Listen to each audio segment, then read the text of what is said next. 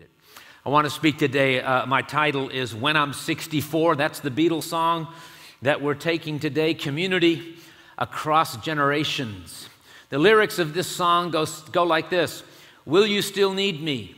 Will you still feed me when I'm 64? Now, I will be 64 in August. So this question has a certain urgency for me. And lately, I've been asking Margie this very question: Margie, will you still need me? Will you still feed me when I'm 64? And I'm sure she's answering yes. You know, I like to think I'm like a fine wine. I get better with age, but never mind. I read that in a magazine. So I want to use this title, When I'm 64, to address the idea of community across generations, intergenerational community.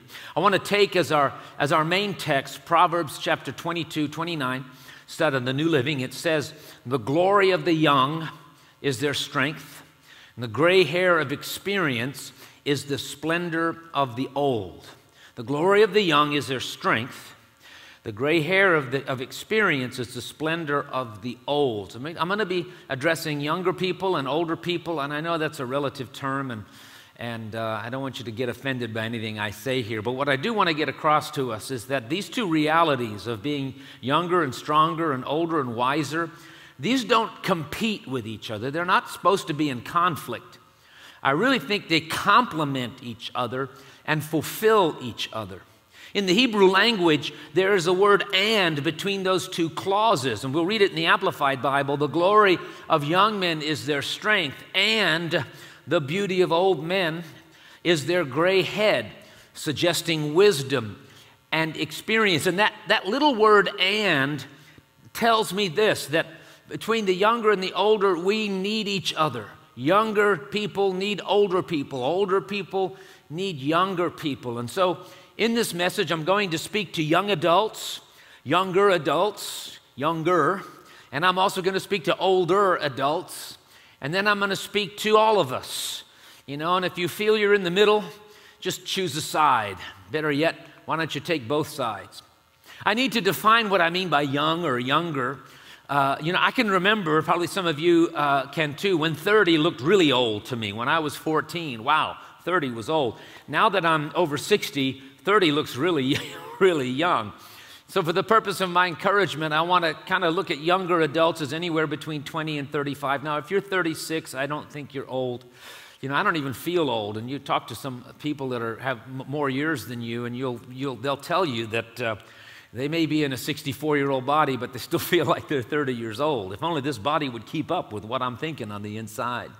I'm not trying to be too rigid with this, but I just want to speak about the advantages of having older adults in your life as younger people and the advantage of having younger adults in your life as older people. I don't mean by 20 to 35 that teens can't have significant insights. You know, Jesus was 12 and he was baffling the religious teachers at the temple. Samuel was a prophet at the age of 10. You know, Jesus said, from the mouths of babes and infants, he's ordained praise. So I'm not trying to be too rigid with it. But I do want to speak to younger people and older people, and I'm going to start by speaking to you younger ones. And that is that you need the wisdom of older people. You need it. God has placed older people in your life for that reason. And so the first thing I want to encourage you to do is to respect your elders. That doesn't get a lot of play in our culture today, but it's very much rooted in the truth of Scripture. The fifth commandment out of the 10 is that we honor our father and mother, that we respect them. It's the first one that deals with interpersonal relations. So the first four have to do with us and God. Don't have any other gods before you. Don't make an image.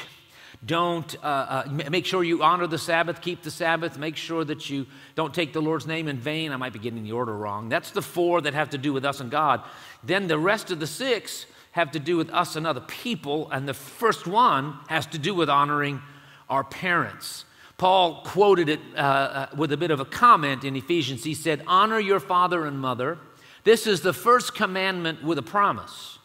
If you honor your father and mother, things will go well for you, and you will have a long life on earth. You know what I believe about this? I believe that this is the case, not just because there's some kind of spiritual blessing, but also because there is practical utility, there is practical blessing in listening to and having an open ear to the words and the input of people in your life who are older than you. I realize as we talk about honoring parents that some of you have parents that you find it hard to respect, and they've done bad things to you, you know. They've lived lives that you really don't want to emulate in any way. And I'm sorry if that describes you. I really am sorry. But at a bare minimum, I think you can still honor them for giving you life. You know, you wouldn't exist without them. God used your parents, whatever kind of parents they were, God used them to bring you into this world. And I think that alone calls for some degree of honor. Many of you do, thankfully, have really healthy relationships with your parents. And you can honor them for the good things that they've done for you. You know, I learned from my mom and dad how to love Jesus, how to serve God. And I learned it by watching them. And it wasn't just what they said, but it was how they lived out their faith day by day, how they lived out their faith week after week, how they lived out their faith year in and year out. That left an impression on me. And they weren't perfect by any means. There are no perfect parents, but to a very large extent, I'm the person I am today because of them, and I honor them for it. And when we talk about respecting elders, it doesn't just mean parents. It goes to non-family members who are older than you. Leviticus 19:32 says this, "Stand up in the presence of the aged and show respect for the elderly and revere your God. I am the Lord." Now notice this, stand up in the presence of the aged. I think that's culturally informed. We don't necessarily have to do that. You know, it's a good thing to do. The point in this, as we show respect for the elderly, and it's not just parents that Moses is talking about here. Show respect for the elderly, and in so doing, you will be fearing God. You will be revering your God. Respect for elders is directly linked to living in the fear of God. That's what this passage tells us. And to show respect for them is one way to walk in the fear of the Lord. Perhaps it's because God himself is older than anyone else. You know, he is, after all, the Ancient of Days. But there's something in the heart of God that he wants younger people to show respect and deference to those who are older than them. In the Scripture, both Old Testament and New, lack of respect towards parents and elders is always depicted as a sign of moral decay. You know, we read in chapter 1 of Romans, and in the second half, he sort of gives a catalog, Paul does, of all the things that are going wrong with the human race morally. And he ends the chapter with this list of various wrongs. Among them are things like wickedness, idolatry, evil, greed, depravity. And sandwiched right in that list is disobedience to parents.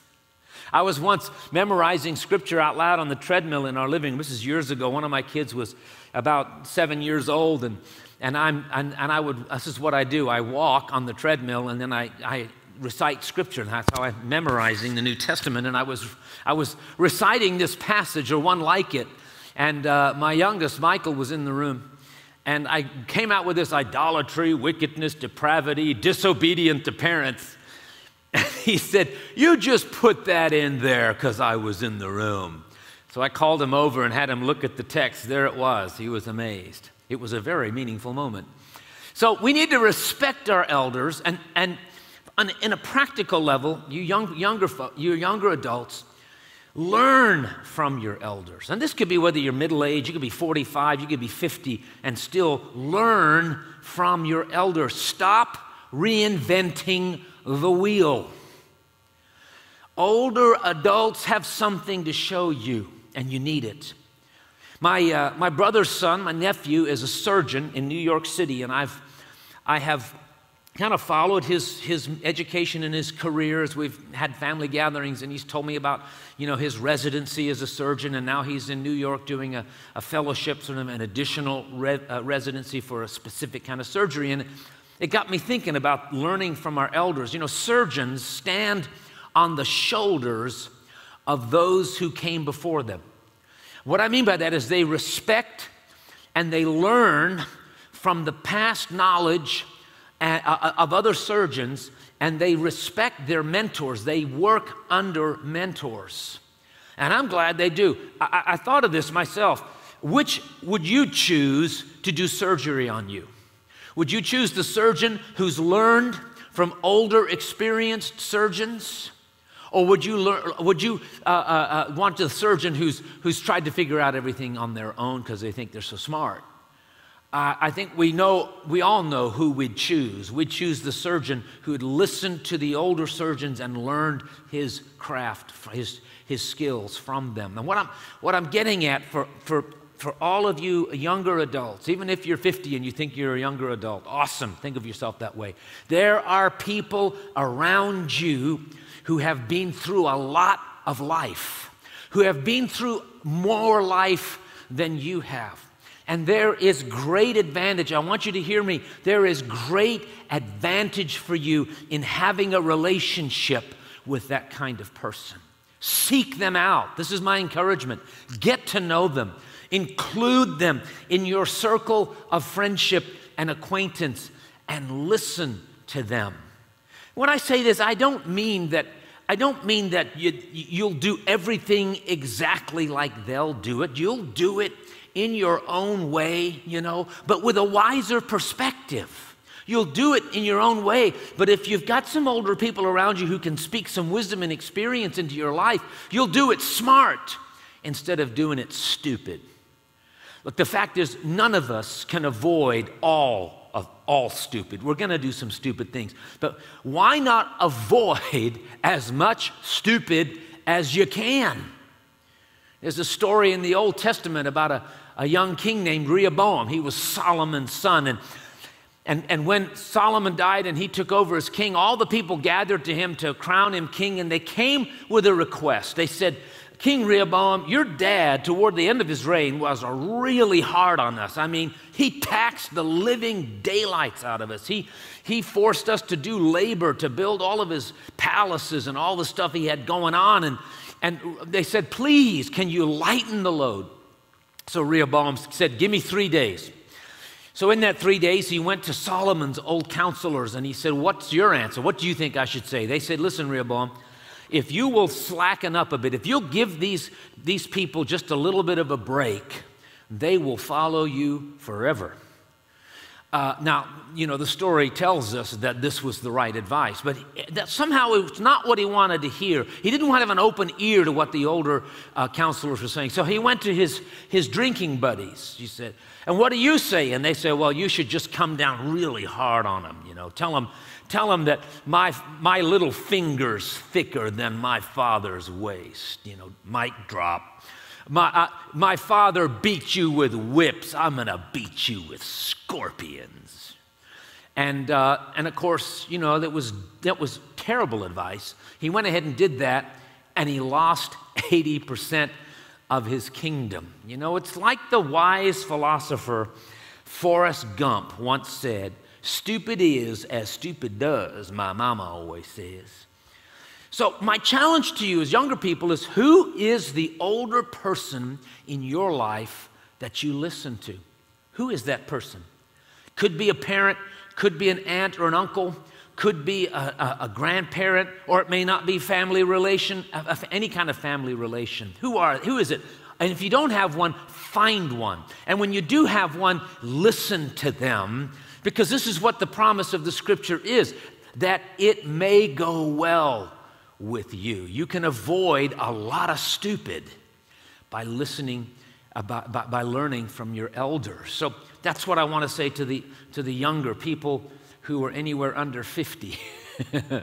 Now I want to speak to all the people who we call a little older, maybe anyone over 35, all righty, or 40, and whatever doesn't offend you. Here's what I want to say to all of us. You see my gray hair? I can say us. Older people need younger people in their lives. In our church, we need them. In our individual life, we need them. They're a gift from God to us. So here's my encouragement to the group that I'm a part of. See the value in their mental energy. You know, young people have got a lot of mental energy. What do I mean by mental energy? I was thinking and praying about this week as I wrote it. Their degree of innovation and creativity. Their ability to see and value new things. And their ability to see those new things much faster. And to see how those new things can advance our vision and our cause. Value their mental energy, which is their innovation and curiosity, and value their flexibility. You ever see with little kids, our 3-year-old grandson lives with us, and I'm just amazed to see how he can squat right down on the ground, all the way down, you know. I would be pulling hamstrings, and I just don't have that kind of flexibility anymore that I used to have when I was younger. But it's not just physically. I think it's also true to some degree mentally. There is a flexibility of thought in younger people that will help us as the older generation to see things in a new way. Now look, again, I don't want to offend. I'm not saying that older people cannot flex. We can. If we choose to, we can. You can teach an old dog new tricks, depending on the dog. I mean, I began to learn Portuguese when I was 57 years old. E agora eu posso falar português muito bem. Não muito bem, mas bastante bem. You know, now I can speak Portuguese very well. No, not very well, but sufficiently well. So we can do it, but let's just be honest. It's harder for us the older we get. It's a little less natural. Now look, the upside of gray hair is wisdom and experience. But the downside can be a certain level of rigidity and resistance to change. So value their mental energy, their creativity and flexibility of thought, and recognize, here's a new phrase for you, recognize their new knowledge. Their new knowledge. Listen, young people know things that we don't. And I'm not just talking about in the technological area, although that's true. You know, when you need to set up your new computer, you call your 12-year-old grandchild to come in and do it. But more than technology, I believe that young people are capable of their own unique insights that come because of their youth. And these are insights that we all need. Businesses need this. Churches need it. Families need it. Because they tend to be more informed about current cultural trends. And those cultural trends matter a great deal as churches and businesses try to keep up with the changing ways of doing things. And this is particularly true when it comes to methodology, how we do things. You know, before you start writing emails, oh my gosh, Rick, you're talking about change. Faith Family Church will always preach the gospel, Jesus Christ, God's Son, who died and rose again. But how we present that unchanging message will change. It must change. And younger people are the ones who know better than most the kinds of changes that we ought to make. So here's my encouragement for all of those who would count yourselves as older adults. Don't dismiss anyone just because they're young. Don't dismiss anyone just because they're young. Paul said to Timothy, his young protege, don't let anyone look down on you because you are young, but set an example for the believers. One translation says, don't let anyone think less of you. Or another one says, don't let anyone treat you as if you are unimportant just because you're young. Now, Timothy was a young man, no older than 30. And Paul sent him to do a very tricky and difficult job. He sent him, Timothy had to go to a group of church leaders who were significantly older than him, and he had to respectfully but firmly correct their errors in teaching and practice. Can you imagine? And I think if Paul had directed this statement that we just read to these older leaders, I think it might have gone something like this. Don't look down on Timothy as a leader just because he's young. Don't think less of him or treat his directives as unimportant just because he's young. And I think what it means to us today as older adults is don't dismiss young people just because they're young. You know, Jesus faced this kind of dismissal himself. He went to a lot of towns, but the place he went to that showed the most doubt, the most skepticism, the highest level of rejection was his own hometown. It was Nazareth. He got up and preached a message, and they said, who does he think he is? You know, they dismissed him. I think part of it is because they remembered him when he was 13, because they mentioned his family. Isn't this the carpenter? Isn't this Mary's son? Aren't his brothers James, Joseph, Judas, and Simon? Aren't his sisters here with us? They took offense at what he was doing and saying. See, they remembered him. He showed up when he was 30, but they still saw him as if he was 13. And that's an easy trap for us as older adults to fall into. You know, when I was a kid in England, just before we came to America, I spent 6 months in England. And all the years before that, my name wasn't Rick. My name was Ricky. My mom called me Ricky. My dad called me Ricky. My mom called me Ricky Tiki Tavi, after the mongoose that killed the cobra in the Rudyard Kipling story, Ricky. So I'm in England for 6 months with my relatives, aunts and uncles, and I'm Ricky. All right, we moved to America. Years go by. I drop the name Ricky as I enter the age of coolness. Anybody with younger teenagers, you know, they enter the age of coolness. So it wasn't Ricky anymore, it was Rick. That was my new adultish name. So years later, I'm about 20 years old. We visit England again for the first time. I see my aunts and uncles and my cousins, and guess what my name is? You got it. It's Ricky, because they still saw me as kind of 7. You think, well, that's just because they hadn't seen you grow up and they were calling you Ricky. Well, here's why I said this is a kind of an easy trap for older adults to fall into. About 5 or 7 years ago, Margie and I got our kids together and went to see a family counselor. We had a family counseling session. We just wanted to do a check-in and see how we were all doing. And I posed this question to them. I said, if there's anything you'd like me to change, if there's one thing that you'd like me to change, what would it be? I wish Dad would blank, or I wish Dad would not blank. And one of them said to me this statement, I'll never forget it. They said, Dad, I feel like you see me as permanently 12 years old. Now, they were in their late 20s at the time. And it hurt a little bit at first, but faithful are the wounds of a friend, But it hit me like a bolt of lightning. I'll never forget that meeting. It's burned in my mind because they were right. They were right. I was stuck with them thinking they were at 12, and it was giving them as much trust and confidence as I would give a 12-year-old, but they weren't 12 anymore. They were 27, 28. And so I had to change my attitude towards my I'll call them my offspring. If I call them kids, they're not kids anymore. They're all grown up, but that they are adults, and they're powerful adults.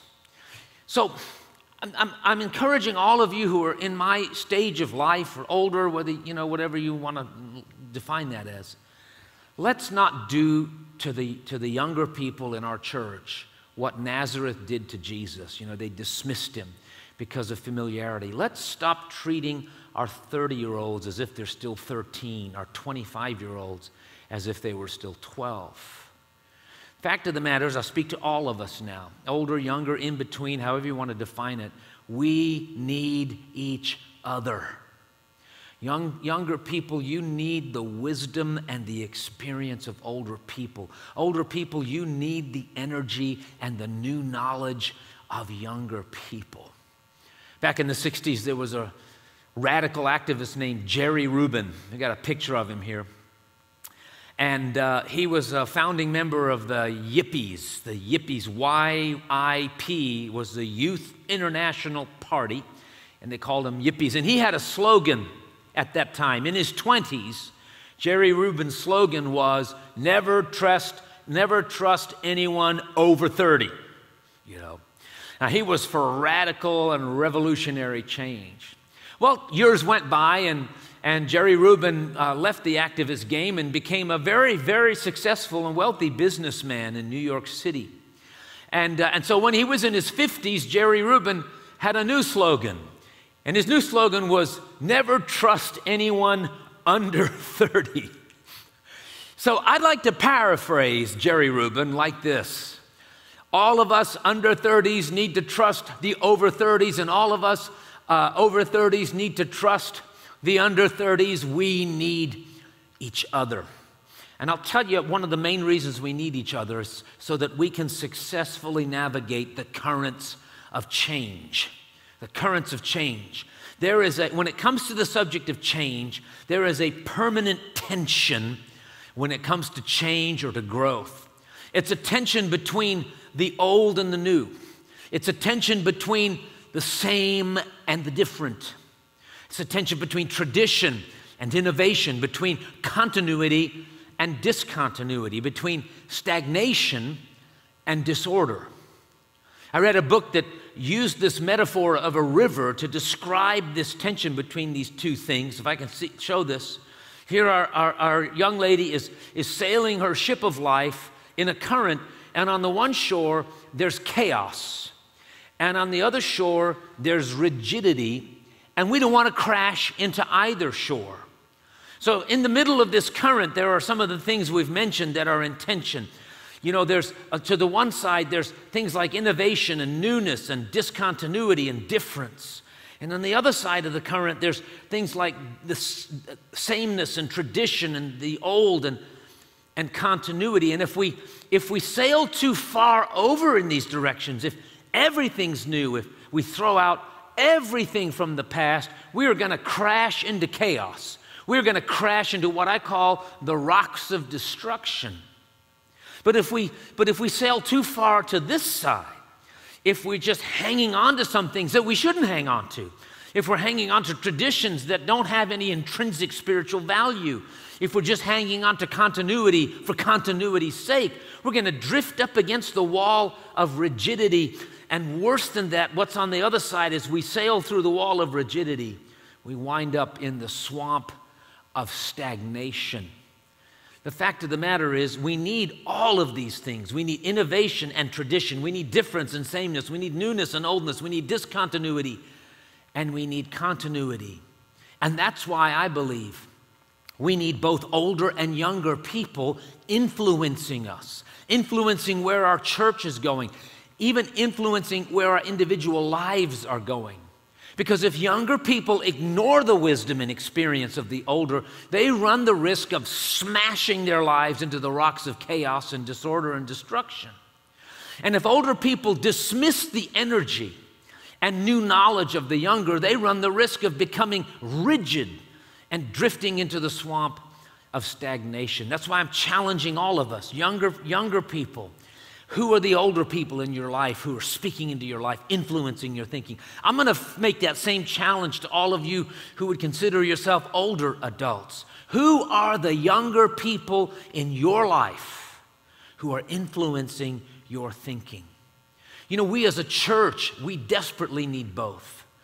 Because as a church community that's trying to reach out to a changing culture with a changeless message, our challenge is to find where God wants us in this stream. So we don't want to run under the rocks of chaos and destruction.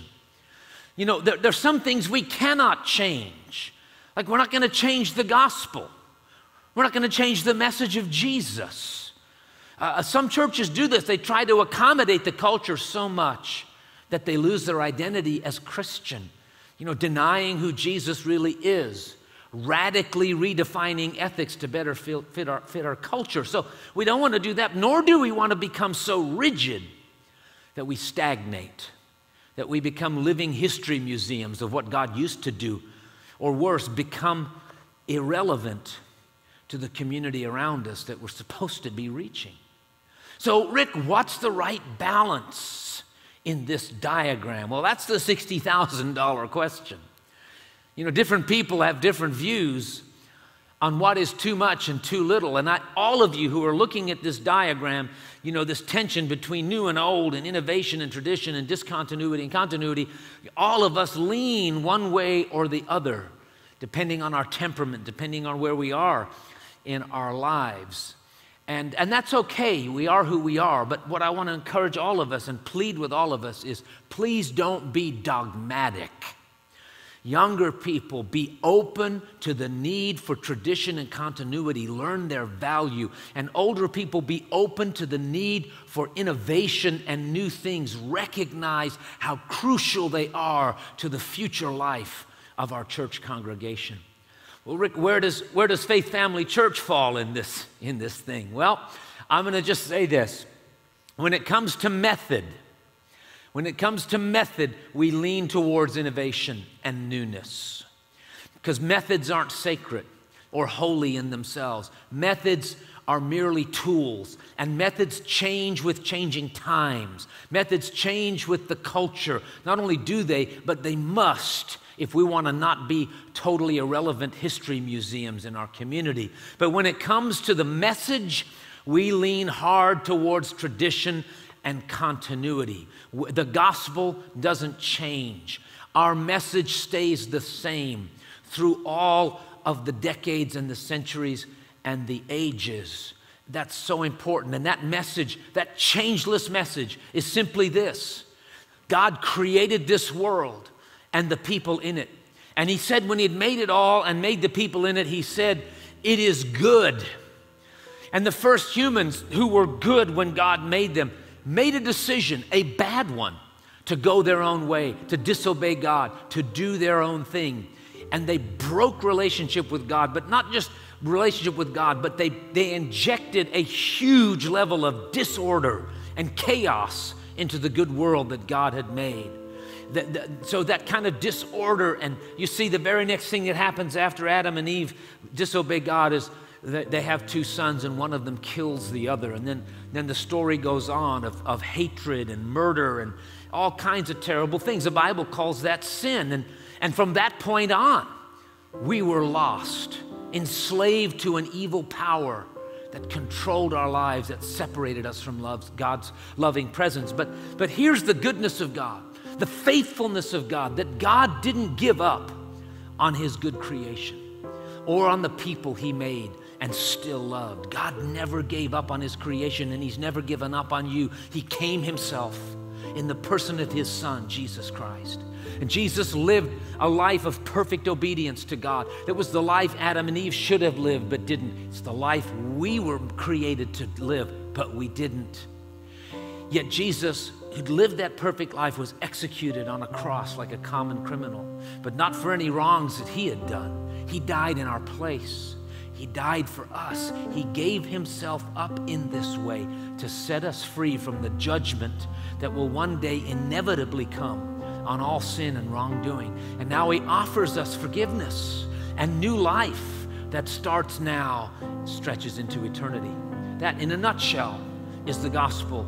And I can assure you, members of Faith Family Church who are watching, we will never change that message. It'll always be what we proclaim, even though we'll use different methods to proclaim it. But hey, if you've never received Jesus as your Savior and the leader of your life, why don't you do that today? I'm going to pray a simple prayer, and you can join me in it.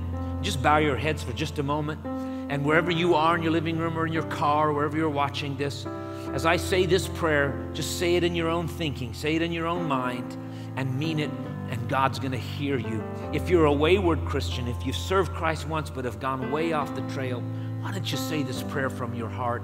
Come back home to God. He loves you so much. Say it with me. Oh God, thank you for Jesus. Thank you for loving me so much that you sent your Son to die for my sins. Now, God, I acknowledge that I've sinned. I need your forgiveness. And I ask Jesus to come into my heart, into my life, to take away my sin, forgive me, make me new on the inside. Jesus, I will follow you for the rest of my life. Amen. Now listen, if you prayed that prayer, God has done something in your life. I'm so glad you joined us today. Thank you for joining us by internet, and hope you come join us next week. Let me just speak a blessing over you. We sang this song today about the favor of the Lord. And so let me speak it over you. May the Lord bless you and keep you. May the Lord cause his face to shine upon you and be gracious to you. May the Lord turn his face to you and give you peace. Amen. God bless you guys.